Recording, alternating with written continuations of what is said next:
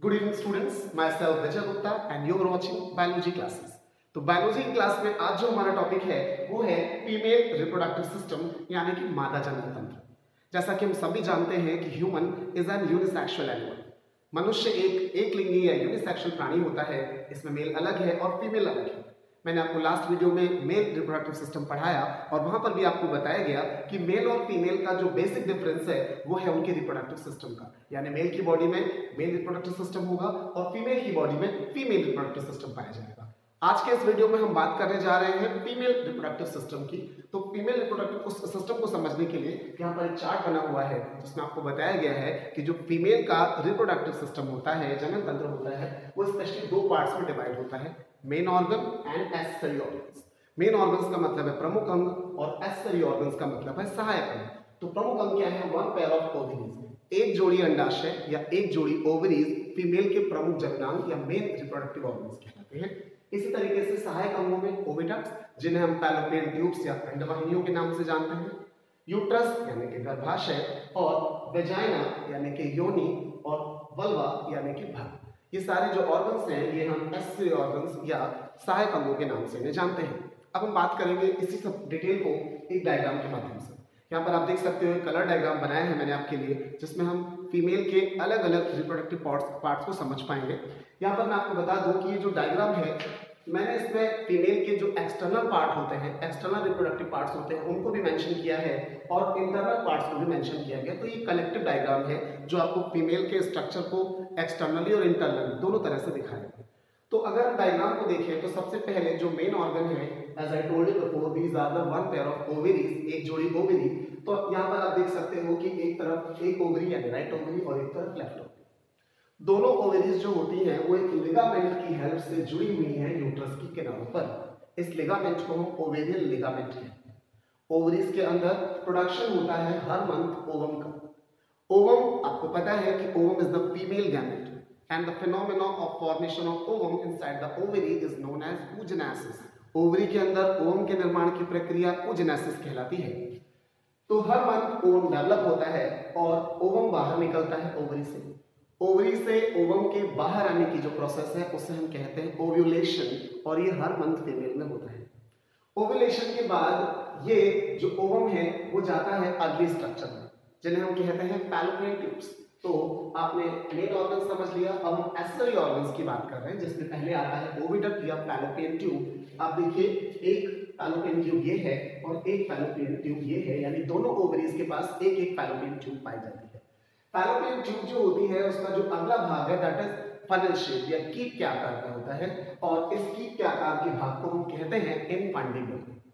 इस इनफंडिबुलम के आगे कई सारी फिंगर लाइक प्रोजेक्शंस यानी उंगली के जैसे उभार पाए जाते हैं, झालरदार उभार पाए जाते हैं जिन्हें हम कहते हैं फिम्बरी। फिम्बरी जो होती है वो ओव्यूलेशन के बाद ओवम को कैप्चर करने का काम करती है, यानी कि जब ओवरी से ओवम बाहर आएगा तो फिम्बरी जो होती है वो ओवम को कैप्चर करके कहां ले आएंगी? Fallopian tubes. यानी फीमेल में फैलोपियन ट्यूब्स के अंदर ओवम आ जाता है। सबसे इंपॉर्टेंट बात है कि फीमेल में फैलोपियन ट्यूब्स में ही फर्टिलाइजेशन की प्रक्रिया पूरी होती है, यानी कि जो मेल के स्पर्म अंदर आते हैं वो कहां तक जाते हैं? फैलोपियन ट्यूब्स तक। और फैलोपियन ट्यूब्स में ओवम को कवर कर लेते हैं चारों तरफ से और फिर कोई एक स्पर्म जाकर उसमें फर्टिलाइजेशन की प्रक्रिया को पूरा करता है। तो these are the fallopian tubes.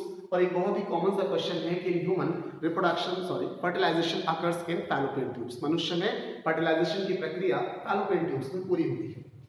अब फैलोपियन ट्यूब्स के बाद आता है अगला स्ट्रक्चर यूट्रस। यूट्रस का मतलब गर्भाशय। फीमेल का सबसे इंपॉर्टेंट पार्ट है यूट्रस या गर्भाशय। आप देख सकते हैं it is a bag like structure. एक बैग लाइक स्ट्रक्चर है, थिक वॉल, काफी मोटी दीवारें हैं एंड कॉन्ट्रैक्शन अकर्स। इनमें बहुत ही ज्यादा संकुचन या कॉन्ट्रैक्शन भी होता है क्योंकि जब शिशु का विकास गर्भाशय के अंदर हो रहा है तो उस समय कॉन्ट्रैक्शन की जरूरत है। अगर हम इनकी वॉल्स को देखें तो आपकी जो गर्भाशय की वॉल्स हैं वो तीन पार्ट्स में डिवाइड होती है। सबसे बाहर वाली पेरिमेट्रियम, मिडिल वाली myometrium and the inner most and the most important layer is endometrium. तो पेरिमेट्रियम, मायोमेट्रियम एंड एंडोमेट्रियम, ये तीनों लेयर्स मिलकर कहलाती हैं यूटेराइन वॉल्स यानी गर्भाशय की भित्तियां या गर्भाशय की दीवार। इसमें से जो सबसे अंदर की लेयर है दैट इज एंडोमेट्रियम, ये मैंने यहाँ पर दिखाई हुई है एंडोमेट्रियम, ये हर मंथ डिजनरेट होती है। हर मंथ ये डिजनरेट होकर ब्लड सेल्स के साथ बाहर आती है और इसे हम कहते हैं फीमेल का मेंस्ट्रुअल साइकिल, एमसी या मासिक चक्र, जिसे हम अगले वीडियोस में पढ़ेंगे। तो गर्भाशय जो है वो यहाँ पर मिड में है, सबसे बड़ा स्ट्रक्चर है। गर्भाशय के दोनों तरफ से आपने देखा फैलोपियन ट्यूब्स निकली हुई हैं और गर्भाशय के कॉर्नर्स पर जुड़ी हुई हैं ovaries. These ovaries are the main reproductive organ of female. Female के सबसे प्रमुख जनरल ओवरी है। अब अगर हम देखें तो ये जो यूट्रस होता है ये अबाउट 7.5 सेंटीमीटर लॉन्ग, लगभग 7.5 सेंटीमीटर लंबा है, अबाउट 5 सेंटीमीटर ब्रॉड, लगभग 5 सेंटीमीटर चौड़ा है, एंड अबाउट 3.5 सेंटीमीटर थिकर और लगभग 3.5 सेंटीमीटर मोटा होता है और एक बैग के तरह होता है। फीमेल की एब्डोमिनल कैविटी में पाया जाता है। यूट्रस का जो निचला सिरा होता है वो थोड़ा कम चौड़ा हो जाता है, जिससे हम कहते हैं सर्विक्स। तो cervix is the lower most part of uterus और सर्विक्स में आप ये जो कैनाल देख रहे हो that is called cervical canal. Cervical canal से ही शिशु जो है जन्म के समय बाहर आता है। तो ये सर्विक्स का एरिया है और सर्विक्स में जो कैनाल है दैट इज सर्विकल कैनाल। जहां पर गर्भाशय समाप्त होता है वहां पर स्टार्ट होती है वेजाइना। वेजाइना जो है वो फीमेल में एक तरह से कॉपुलेटरी कैनाल का कार्य कर रही है, यानी कि ड्यूरिंग कॉपुलेशन मैथुन के समय मेल का पेनिस फीमेल की वेजाइना में ही इंसर्ट करता है, तो means it acts like a copulatory canal. अब जब बच्चे का जन्म होता है तो इसी रास्ते से बच्चा बाहर आ रहा है, तो means it is also working like a birth canal. तो vagina serves as copulatory canal as well as birth canal.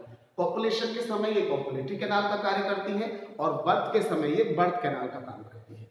Vagina body के बाहर आकर एक ओपनिंग के द्वारा खुलती है जिसे हम वेजाइनल ऑरिफिस कहते हैं। इसी के द्वारा मेल का पेनिस फीमेल की वेजाइना में प्रवेश करता है।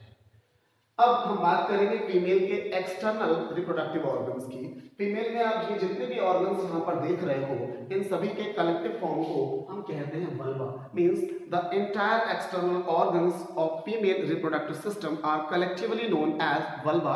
फीमेल की बॉडी के अंदर सभी बाहर के एक्सटर्नल ऑर्गन्स वल्वा कहलाते हैं। अब देखते हैं इसमें क्या क्या चीजें आती हैं।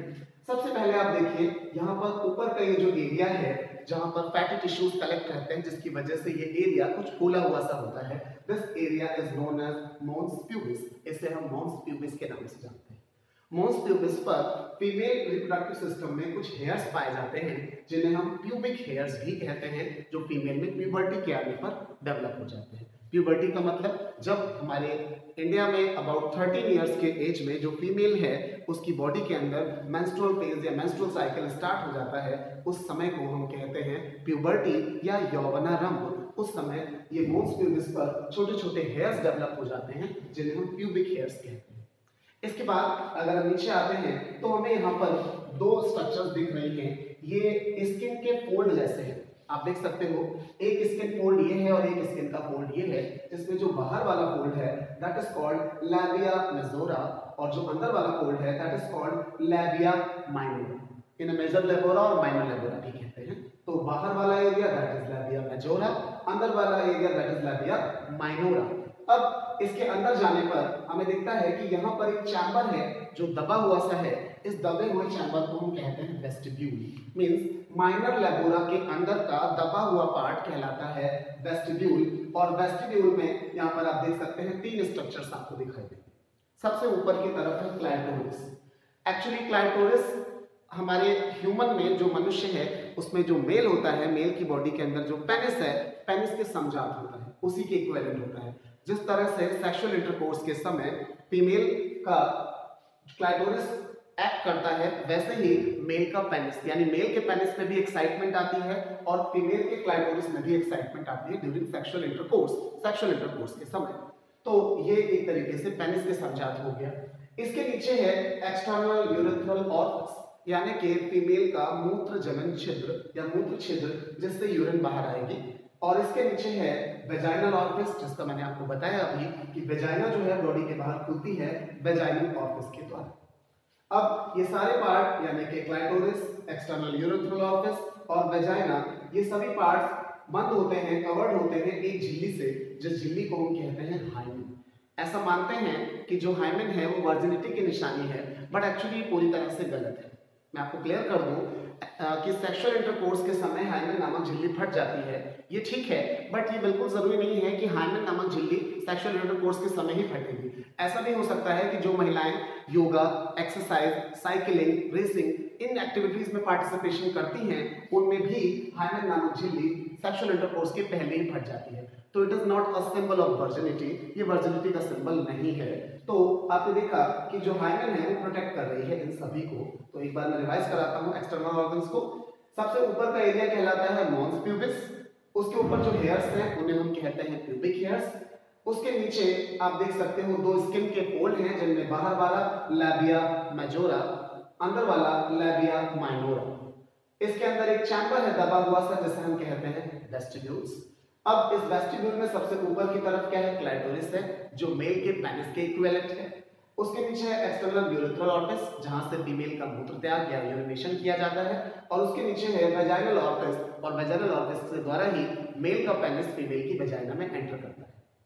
अब इसके ऊपर मैंने आपको बताया कि एक झिल्ली चढ़ी हुई है, मेम्ब्रेन चढ़ी हुई है, दैट इज कॉल्ड हाइमेन, जो इनको प्रोटेक्ट करती है। तो ये था फीमेल रिप्रोडक्टिव सिस्टम के बारे में। उम्मीद करता हूँ आपको वीडियो पसंद आया होगा, और साथ ही साथ कमेंट बॉक्स में जरूर बताएं कि वीडियो कैसा लगा आपको, और ये भी बताएं कि अगला जो वीडियो है वो आप किस टॉपिक पर देखना चाहते हैं। Thanks for watching, have a good day.